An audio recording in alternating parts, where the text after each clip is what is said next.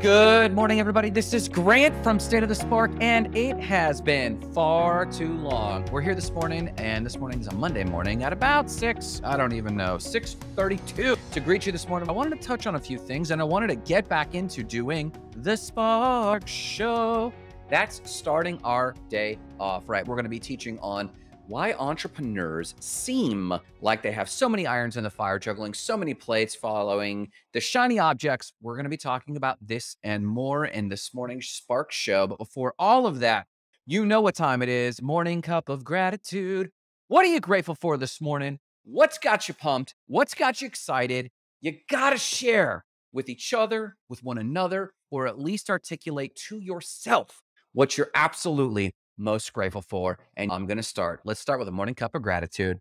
I'm grateful for several things this morning. Number one, I'm grateful for my partners on the Not Crypto Bros show. Catch us on Tuesday afternoons at 3:30 p.m. or Saturday mornings at 6:30 a.m. We talk about all things crypto, and then the Saturday morning show is small business development and a little bit of what's going on in crypto, but really what we're building behind the scenes from a cryptocurrency and podcasting perspective, how to market your business. We cover all of that. And Tuesday afternoons, we reserve for what's going on in crypto and how cryptocurrency is affecting. Basically, we're helping you get financial freedom, and we're focused on crypto because it's the most cutting edge thing. What are you grateful for?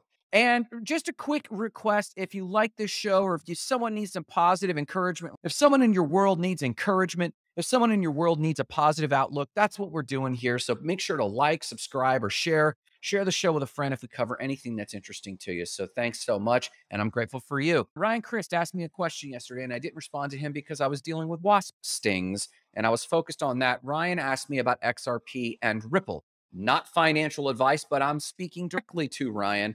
Good morning, Ryan, who I know is out there hustling extra hard on his business. He worked some long weeks cleaning boats, but he asked me about Ripple, XRP, a cryptocurrency. Ryan, not financial advice. You saw that I own about 4% of Ripple myself, and you asked, should you get on it?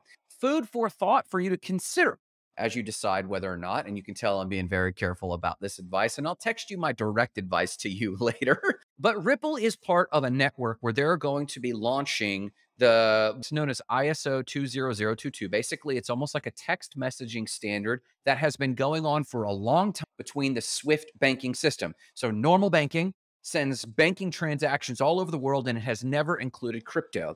There are 6 cryptocurrencies that actually are facilitating the new standard coming out in November in the United States. It's been adopted in other countries. But coming out in November, the ISO 20022 standards has 6 cryptocurrencies, which include Ripple and XRP, as the programming language to allow cryptocurrencies to travel between international banks and banking systems. Ryan, to your question, should you buy XRP? You should definitely consider that it is going to be part of the major infrastructure of banking that allows for cryptocurrency. That doesn't mean they're going to be trading XRP per se. They might be, but they're going to be using it to facilitate the transactions, which is super important. Meanwhile, Ripple has maintained contracts with Santander and American Express all throughout the SEC lawsuit. You should know about the SEC lawsuit, which is still ongoing. But in every major juncture, the judge has ruled against the SEC to prove evidence that XRP is a security and not a technology. And they have continued to fail in that regard. Along with that, this whole ISO 20022, it could be super technical and super confusing. But here's the curious thing. If this is facilitating banking, the government has already said they will probably use the same architecture for the United States central bank currency.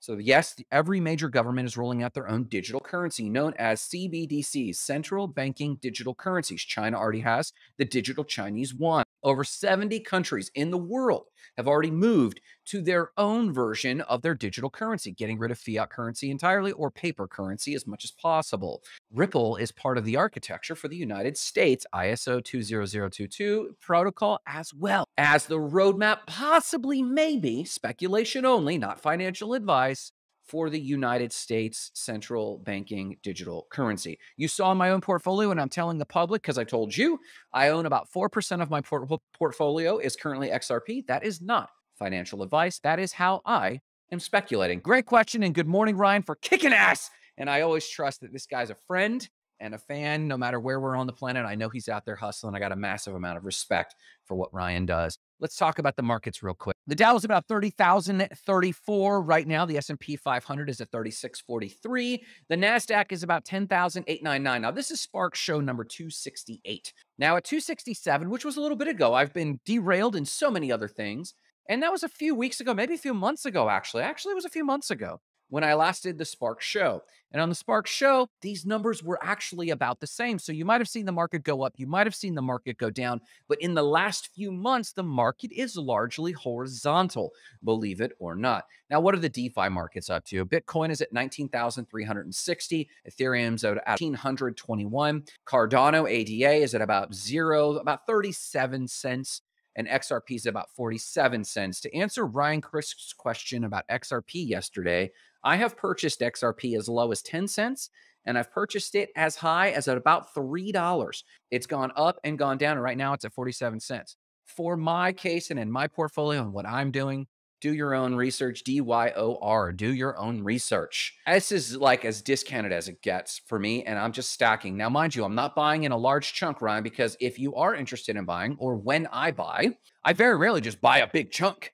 If I had $1,000 or 10 grand just for round numbers, I would take half that amount. This is how I dollar cost average, and dollar cost averaging is my approach of choice. I cut it in half, and I put that much in, and then I watch the market move. And on every week, every 2 weeks, every month, I then buy an additional chunk. And that's how I purchase it. There's my girl, Jessica. Your husband and I have been playing phone tag, Jessica, and I will commit to connecting with him this week. He seems like a great guy. And for those who don't know, Jessica's husband, Miguel, has a YouTube channel, and I love the topics he's bringing up. These people live a sustainable life, as sustainable as possible, and they live an integrated life. So please do check out Miguel's YouTube channel. Let's talk about why entrepreneurs seem to be juggling so many things, seem to chase so many shiny objects. Let's talk about it. Oh my gosh. Oh my gosh, Jessica. Jessica got horned by a heifer on Friday and survived. She is officially a cowgirl. Cowgirl up. Keep on keeping on. I can't believe that. That would probably terrify me more than the wasps terrified me, for sure. To be horned by a cow. Cows are generally wonderful. And for those who don't know, I spent most of my summers as a kid on my grandparents' farm around plenty of cows. And you just walk out there. A lot of people are terrified of them. And bulls can get aggressive, but not that bad. You get out and mess with them. But for a heifer to horn at you and get you, it's always frightening. So do let us know if you're in, and if you need some encouragement or just a warm cup of morning gratitude, that you are one with nature, sister. Why entrepreneurs seem to chase so many shiny objects. Now, we have as many metaphors for this as it seems like entrepreneurs have irons in the fire.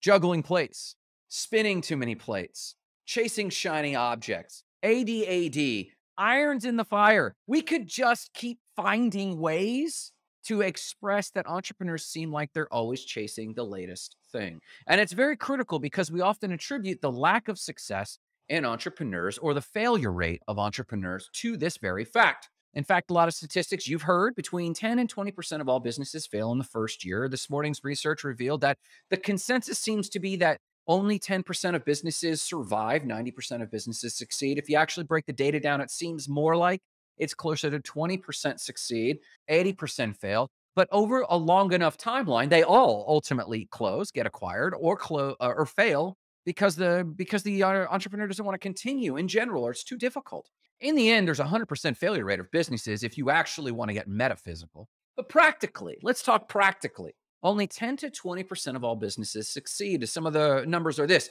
10% of all businesses fail in the first year. An additional whopping 70% fail in the second through fifth year.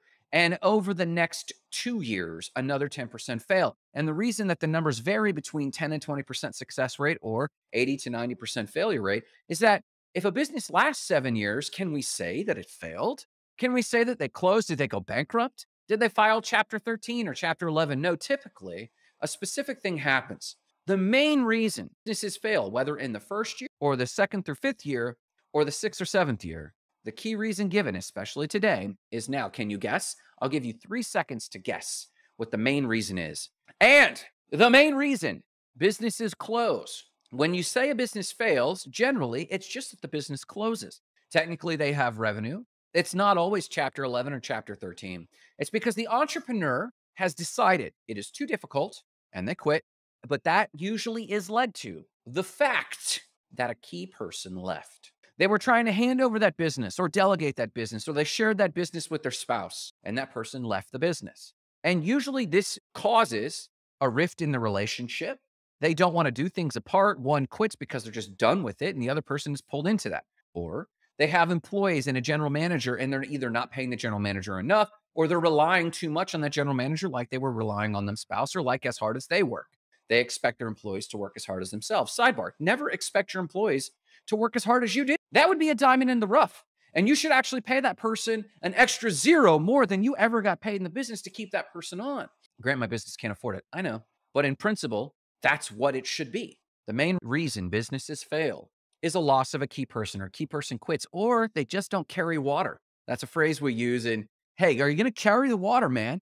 Water is absolutely critical. And it's a phrase from the developing field of, if you can't do the basics, if you can't carry water, Lord knows we can't build a village together. This phrase is used and passed amongst entrepreneurs, and actually not many people are familiar with carrying water in the entrepreneurial context. And here's the summary of today's lesson: the transparency into the life of an entrepreneur and the many irons in the fire. And where this came from was this. One of my partners from Not Crypto Bros, they're both really good friends, and we actually have never met in person. We all have different entrepreneurial backgrounds. We've all done some fundraising. We've all been invested in crypto and have made money and lost money in crypto. One of us teaches podcasting and helps people launch their content. Another one of us onboards and works for Mercy Corps. One of them said to me the other day, I proposed a new project. Someone from the Philippines came along, someone in my cryptocurrency network. They came along and they offered to start a business school. They would get the entire Filipino crowd and Hindi crowd or Indian crowd to come together around the crypto projects, as long as I would bring the business training and how to do business with people in the United States, how to raise money. I can do that. I've got people on my network and I would love to do that. And we're actually entertaining this. And I floated this idea to one of my Not Crypto Bros. And I love the Not Crypto Bros because we speak very transparently, as entrepreneurs should. And he said very quickly, he said, oh, I can't do that. Man, I got used to being around entrepreneurs and they were always doing something new. I just got this one new role or position in my empire that I'm building. And if I took on another thing, it would just be so distracting. I appreciated that with them. And I joked, I said, are you putting me on notice, friend? And he said, no, no, no, you do what you want. I just know that I've got to manage myself. And I very much appreciate that level of communication. And he asked, Grant, why do you always have so much going on? And I said to him this one key answer. The main reason businesses fail is that people don't carry water. He said, oh, that's true. I said, I don't chase shiny objects because I have AD. In fact, if anything, ADHD or ADD, or what we call AD now, could just be an entrepreneurial trait. It's a trait that actually looks for the breakthrough that has to occur. And when you need a breakthrough in your business, or when you're not sure which avenues will really take, you can't be 100% sure. You can be confident in your will and confident in your skill. And you could say, I'm going to push through and make this one thing happen, as we do with Spark Sites. We're keep optimizing Spark Sites. But we do seem to have several irons in the fire. Why do we have several irons in the fire? Is Grant distracted? No. I'm 100% confident that 80% of our attempts will fail. I'm 100% confident that 80 to 90% of our attempts will fail because we will lose a key person. By that, I mean they won't necessarily quit. They just sometimes don't carry water. They say they're excited about X, Y, and Z, and they'll say they'll take on a role, but when you delegate it to them and entrust that to them, they fail time and again. It's one thing to train someone you delegate to. It's another thing to train time and again, and they say they can handle it, but, well, fire that person, get rid of that person. Absolutely. And cancel that avenue. Absolutely. That's my point. There are 80 to 90% failed attempts in entrepreneurship, and 10% on a good year, 20% makes a career. If you could get 20% successes in your entrepreneurial journey, you can make $1 million career, a multi-million dollar career. I say this to say, you probably need a little bit of empathy for when an entrepreneur says, hey, I'm thinking about this new avenue. And instead of critiquing them, are you sure you need to take on another thing? Shut it. You're not in the mix. You're not in the fight. You haven't been here long-term enough to know that people are going to drop the ball. They're just going to quit because they don't have long-term time perspective, or they just want to go into other ventures. Maybe there's nothing wrong with them. Maybe they just realize this isn't for them, but they're still warming a seat. Maybe they care about you and want to just help, but they're critical the whole time. So they're not giving 100%. They think they are, but you can't complain and give 100%. It's proven. You have to be a believer to actually be able to give 100% in anything. So entrepreneurs run at a paradox.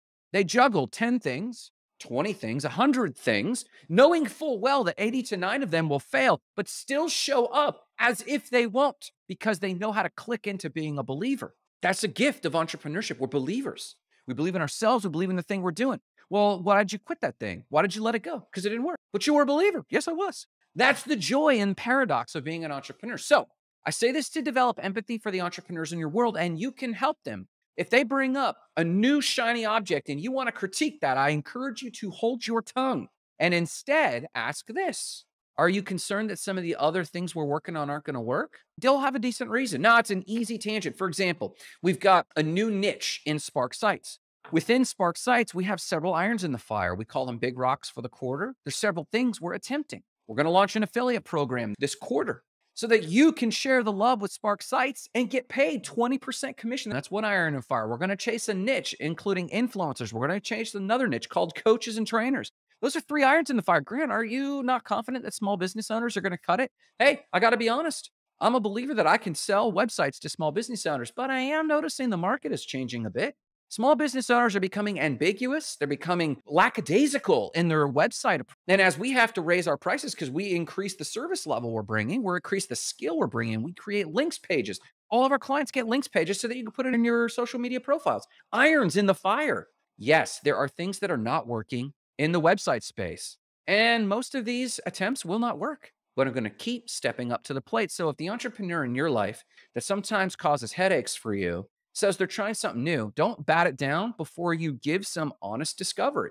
Hey, what about this channel? And what about that channel? And if you can't speak to the other irons in the fire in detail, then simply encourage them. Well, I hope one of them is going to absolutely take off for you. How can I support you? Draw your boundaries, but how can I support you? That's what's going on. So here's 3 N's. Number 1, if you're an entrepreneur, nurture even more projects. Man, let me tell you something. It's not your haters that are going to hang you up. It's the people in your life that love you and are trying to protect you that are going to hang you up.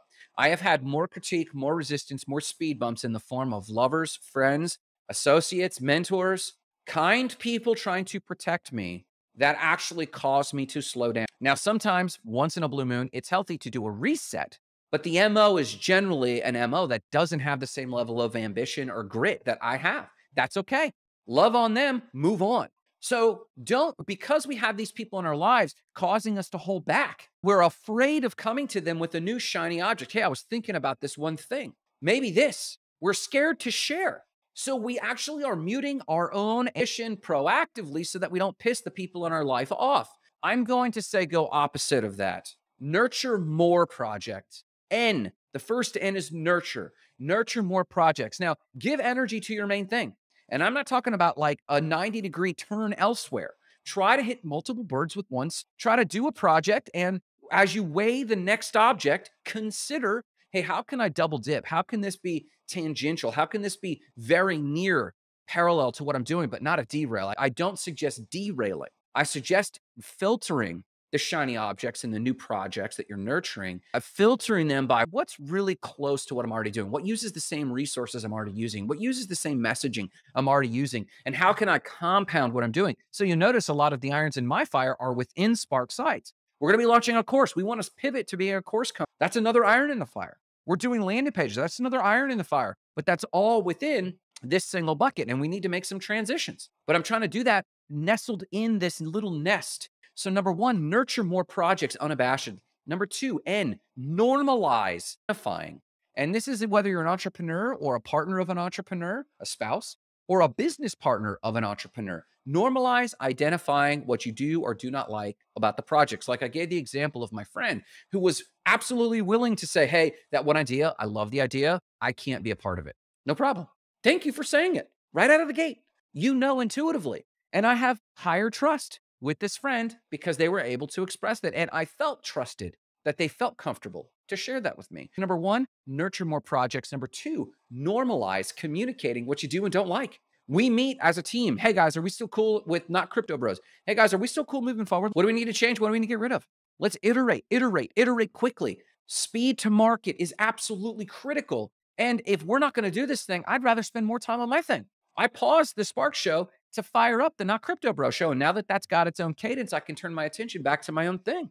Another iron in the fire. but it's important and it's integral to all the other things I'm doing, especially in the M for marketing category. And if you're not familiar with MSPBA, our framework, the Spark Freedom Framework for Business, jump on our Facebook group, the Goals and Gratitude Facebook group, or our Discord, which should be in the comments below, and we can talk more about MSPBA.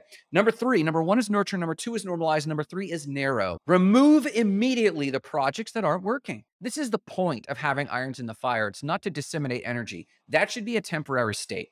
It should be a temporary state that you have 10 projects. It should be a temporary state. Unless you have a bigger team, it should be a temporary state that you as the entrepreneur have so many irons in the fire because you're narrowing. Number three, N, narrow the projects. As soon as something is not showing momentum, as soon as it's showing that it's not resonating, get rid of it quickly. You've heard the old axiom, hire slow and fire fast, but we never do this. As entrepreneurs, we love people. Our goal is to give people employment. So we always avoid firing people. We don't want to do that. But we should. And we should find the language to normalize communicating. So number two is normalize communicating clearly. Number three, radically narrow the projects as soon as it's showing, hey, there's no flow here, there's no resistance here, and it's not core to my mission. It's an iron in the fire. It's an avenue I tried. It's out. Why? Because you do need to conserve energy. And nurture more projects. Two, normalize radically clear communication with kindness.